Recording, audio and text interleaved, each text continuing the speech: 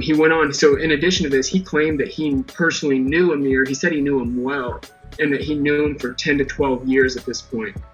But if that was true, you know, all this information he got completely wrong. So he said that he was a Crip bodyguard that drove around Compton in a stretch white limo. He used a machine gun to kill Biggie. He also claimed that Amir was, before he joined the Nation of Islam or the Fruits of Islam, he was named Kiki or Kenny, which Amir Muhammad was named Harry Billups. So, you know, if you know someone well for 10 or 12 years, you would think you would at least know what their real name was, but maybe not. But anyways, he also claimed that Amir Muhammad was between 6'1" and 6'2", that he weighed between 220, 230 pounds. Amir Muhammad, aka Harry Billups, he was 5'11", and he weighed around 180 pounds. So he's, you know, 3 inches off on the height. He's, what, 40, 50 pounds off on the weight. Doesn't know the first name of this guy that he claims he knows really well. He also claimed, let's see here, that, you know, detectives asked him what kind of gun was used to kill Biggie. He, again, you know, said it was a machine gun. When the detectives asked him if he knew what caliber was used, he said, "I heard a machine gun. It could have been an Uzi or a Tech-9. I don't know." Then the detectives asked him, "Do you know how the shooters did it? How did they get away?" And he responded with, "He went around the corner and got in a limo or a truck or something and drove off." So this guy that they're getting the name Amir from to base their whole theory on, he doesn't even know that Biggie was killed in a drive-by shooting. He thinks that the killer shot Biggie on foot and then ran and hopped in a getaway vehicle around the corner and drove off. So, you know, in addition, during this interview, he told police that he didn't know if the shooter acted alone and that he didn't even know where exactly Biggie was killed. He just knew that it was at a party somewhere. And, you know, he also admitted that it was hearsay. During the initial interview, he said that it was all hearsay stuff he had heard around the jail. So basically, they have this guy, Psycho Mike, who gives them a ton of information. None of it matches with Harry Billups, aka Amir Muhammad. At the time, Harry Billups was a real estate broker that was living near San Diego, California. So this doesn't match a Crip bodyguard that is driving around Compton. You know, and I don't know if this was an error on whoever made these notes, but these were notes that appeared to have been written by the detectives during their meetings. They wrote frequents 83rd Street in Compton. From talking to Reggie, there is no 83rd Street in Compton. The streets start like up in like 150th or something like that. So basically, you know, just all this information is completely wrong. He gets the guy's name wrong. He gets his height wrong. Gets his weight wrong. He gets the description of the vehicle wrong that was used, a limo or a truck. It was actually an Impala. He gets how the shooter did it. He thinks it happened on foot. He gets that wrong. He says it was a machine gun. That doesn't match up with any of the eyewitness accounts. You know, basically he got every single thing wrong and admitted that it was just hearsay. But detectives cherry-picked the name Amir and ran with it. Would you agree if there was no Psycho Mike, there wouldn't be any of this? Or what do you think? Yeah, 100%. And that, like, if you look at those FBI documents that that are being posted, the redacted ones, then ask yourself, well, who are these sources? Who are the people that are being referred to here? Well, one of them is obviously Eugene Deal, and then the other one is Michael Robinson. And Michael Robinson, like, I'm good friends with the guy that was handling him, an FBI agent named Tim Flaherty. And he was Michael Robinson's handler. And even Tim will tell you, man, hey, listen, he's a very problematic informant. He did provide good information on occasions, but he was a clinically diagnosed schizophrenic, and he suffered from severe schizophrenia. And when he went off his medicine, shit, the whole world was, you know, after him. Helicopters. I mean, this was the delusional mind that he lived in when he was off his medications. And he never, you know, when Psycho Mike gets interviewed, he's basically trying to provide information to law enforcement in order to justify the payments that are being made to him by the FBI. So now he's in jail with another guy named Wayman Anderson. They're two snitches in the snitch module at the county jail, and they begin to collaborate and how to figure out a way to provide information to law enforcement that would benefit them. And that's all Michael Robinson was doing. You know, but his own handler will tell you. No, he's lying about that. Of course he was. He was, and well, if he's talking about Amir Muhammad, he got the physical description wrong. He said that he was a Southside Crip that hung around in Compton. I think he said he was like a PCP dealer or something like that. Pretty much everything about Amir Muhammad is the complete opposite of the person he described. So 100%. All the criteria that he states in trying to identify Amir Muhammad is completely opposite of the real Amir Muhammad. So good point. Right. So yeah. Have you ever heard anybody in Compton? And then he finally stepped up, and that's what happened after his deposition. He went running out of the office. He went in the other room. He started to cry, and he ran out of the office, and he had a meltdown because he knew he was lying, and he didn't want to do that. At heart, Michael Robinson was a good person. He just suffered from a really severe mental disorder, and he felt really guilty about it. And you talk to his handler, you talk to Tim Flaherty, and he'll explain exactly what was happening with Michael Robinson at the time. Have you heard anybody in Compton or any blood members ever say that they knew David Mack? Not a single one. I had an informant that we put in the Montebello City Jail when David Mack was there, because we were trying to figure out whether or not we could figure out where the money was that he had stolen. And so I put this informant named Benny Keys in one of the cells with David, and he just said that nothing ever came from it. But no, not a single blood especially from Looters Park or Ma Piru that knew David Mack. And nobody at Death Row knew David Mack. So, yeah. Because you can't find any pictures of all the pictures online or anywhere. You cannot find any pictures of this so-called David Mack and Perez being at Death Row party. That is the craziest thing, that there's no evidence of that. And I've never even seen evidence that really links Kevin Gaines to David Mack and Perez. No, there's none. No, the only connection was obviously that Kevin Gaines was dating Suge's ex-wife, or estranged wife at the time, Sharitha. But that was it. That's kind of the extent of any LAPD connection, other than a guy named Kevin McCauley, who was moonlighting, working for Reggie Wright Jr. until he got caught and he was fired. And that was it. So basically just that one picture that you see of him in that red suit is basically like the only thing that can really say, and that's not even enough to call somebody a gang member. I never saw the correlation to Compton gang member, because everything I knew or read about him was he was like you can even go on YouTube and see like track meets and stuff with him in it.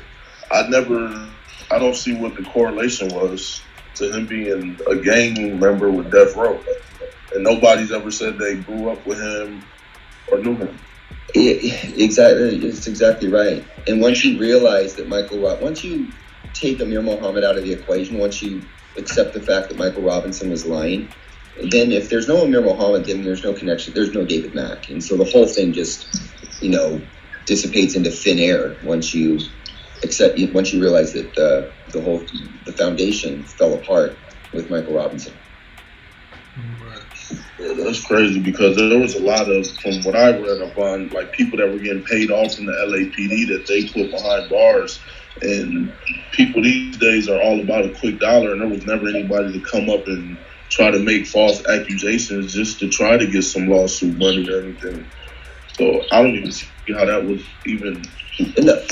Well, you know what? You bring up a great point. That's why we talk about Kevin Hackey, because Kevin Hackey was one of the guys who lied and said, "Yeah, I knew David Mack, and I saw him at death row parties." And of course, once he's asked to testify to that, once he's subpoenaed to court, and he knows he's going to go up there and perjure himself, that's when he's like, "Oh man, I got amnesia. I'm afraid for my life. I don't remember shit." It's like, well, yeah, because you don't want to take the stand and perjure yourself, which you would have had to have done if you were going to continue to make those claims. And that's why he called, he eventually reached out to Reggie Wright and apologized. Right. And he says, "Hey man, I'm sorry for fucking shit I said and putting you in the middle of all this." And, God bless him for that, but he needs to publicly come out and do the right thing, which is to say, that he was falsely accusing people. Absolutely. Right. And from these FBI documents I was reading today, it looks like that he was one of the informants, because there's a part in there that mentions that the gun used to kill Tupac was confiscated from the death row event at House of Blues. That same story he's told, Mm-hmm. And it just, it goes to show, because Gene, I know AG was saying he's kind of changed his belief on the Tupac murder now, but this FBI document, Gene has said before that he believes Southside is responsible for Tupac's murder. Whether it's Orlando or not, he believes Southside did it. So he doesn't believe, obviously, what this FBI document says about the Tupac murder, about it being Suge Knight that did it. So why is he going to choose to believe what it says about the Biggie murder, but not about the Tupac murder? Like, he's going to cherry pick which parts of these documents he wants to believe and then try to make it fit, Exactly. It fit the narrative. Yeah, exactly. Which is, I think, what he's accusing me of doing, which is ironic.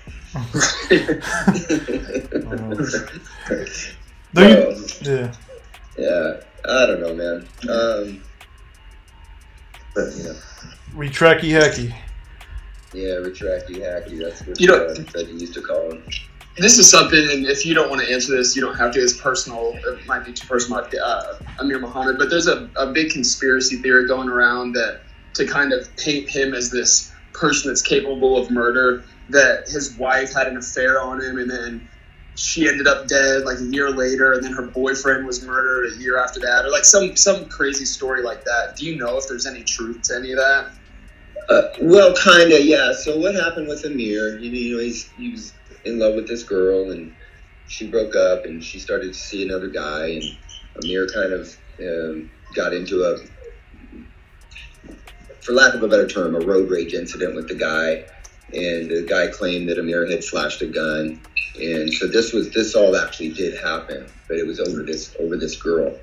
And Amir's very upfront. I'm sorry, Harry Billups. I should probably refer to him by his real name. Harry Billups was very upfront about it. He explained in detail exactly what was happening between him and in that situation. So it was never something he was trying to hide. But just because you get into some argument over a girl, does that now mean you're capable of killing somebody? Yeah. Right. Yeah. Right. Yeah. And then, of course, to raise the question, because the girl and the girlfriend and the new boyfriend end up, in a suicide pact, and they are killed in front of witnesses.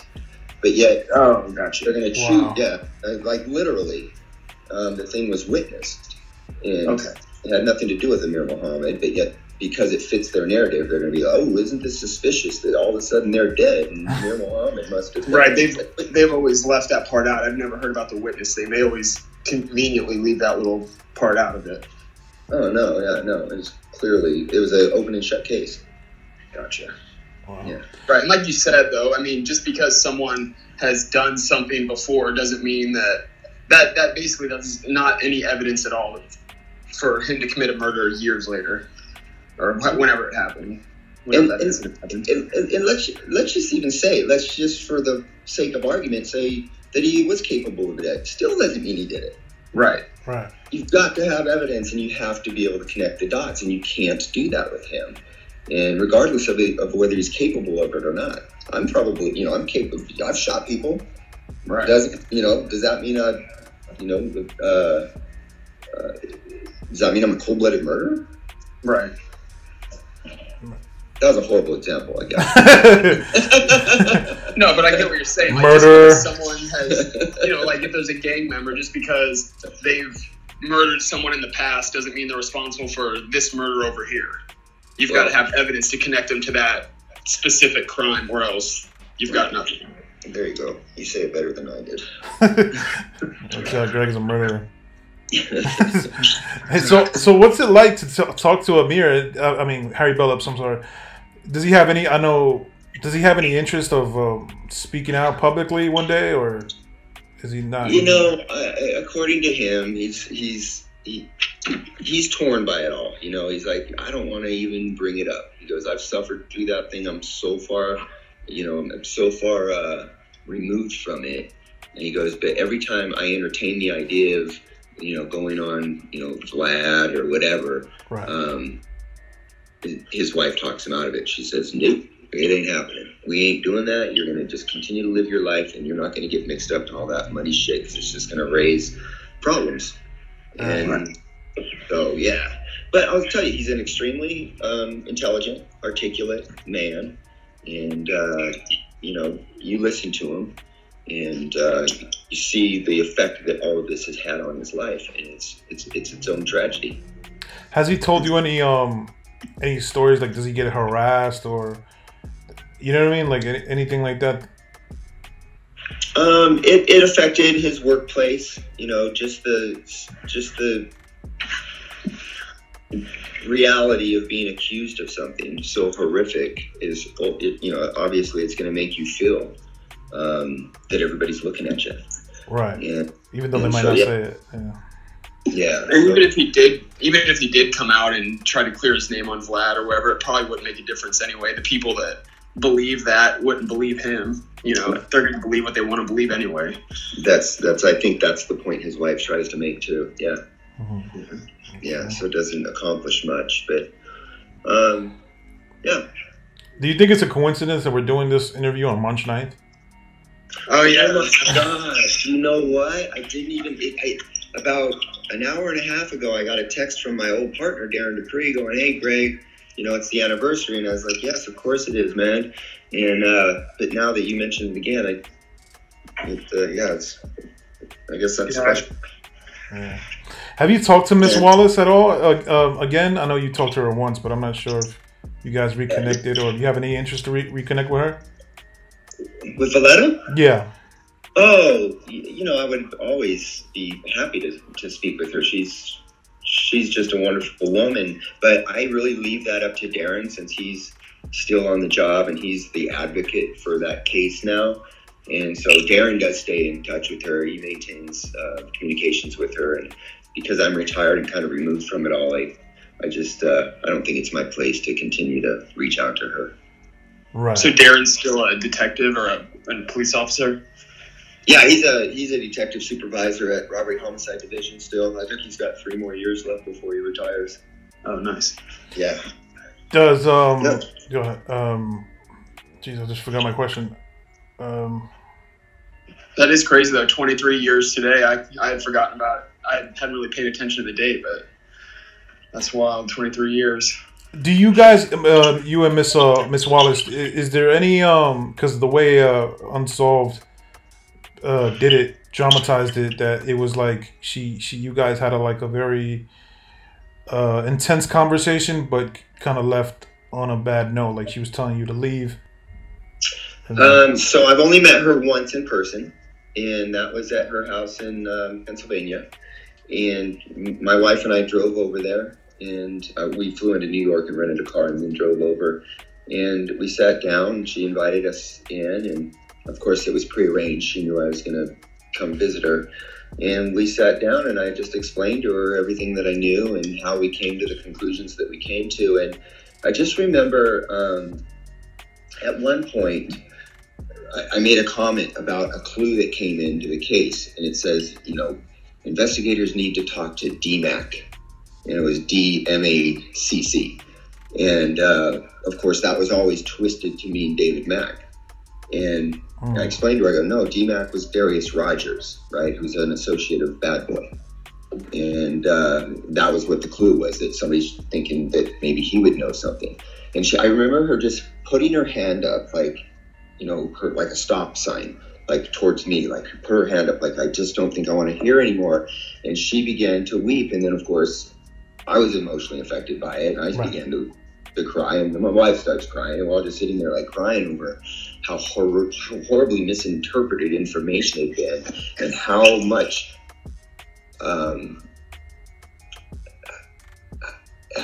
she had been misinformed about things in her own case. And I think that was what was so disturbing, was that she has come to this realization, like, all of this information that I've been fed for years is bullshit, and I wasted so much time and energy. I think that's what that emotional response was, and it affected me too. because she put a lot of time and effort and grief into a false narrative. And that's a hard pill to swallow. Absolutely. Yeah. Yeah. It was an honor. I mean, it was an honor. You know, you take all your cases seriously and you hope that you can accomplish what you set out to accomplish. Unfortunately, in that case, even though we got to the truth, it wasn't satisfying to the public. And, but it was an honor to work on both of those cases and meet some incredible people on that journey too, you know. And also some really, really fucking horrible people. You know, there's just some really terrible people surrounding this case. Mm-hmm.